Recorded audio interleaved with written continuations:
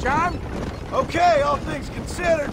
Hopefully we can get through today without running into another army of your satisfied customers. Onwards and upwards! I refuse to let the blind stupidity of the proletariat derail my calling in life. Nothing blind about it. I'd say they saw right through you. Before knowledge comes doubt, my dear boy. Everybody knows you're as crooked as a dog's hind leg, Wes Dickens. I resent that implication, John. I wasn't implying. I was telling. If you're such a successful businessman, what are you doing living in a cave? Delightfully dikensian, isn't it? If you say so. Are you familiar with the concept of philanthropy, John? I'm surprised you are.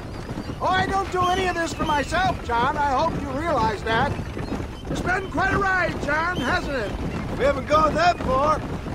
No, I mean us. Ridgewood Farm, Gaptooth Breach, Plainview. We make quite a team, you and me. Brains and brawn. We should consider a more permanent partnership. This partnership ends as soon as I have Bill Williamson. I appreciate your help, but I've just about had it with all your schemes. You need to realize what's at stake here. I know, John, I know. Just win this race and we'll be ready. I give you my word. He came, he saw, he conquered. What a fantastic spectacle, John. Let's take a moment to bask in the glory of our victory. Have we got enough money now?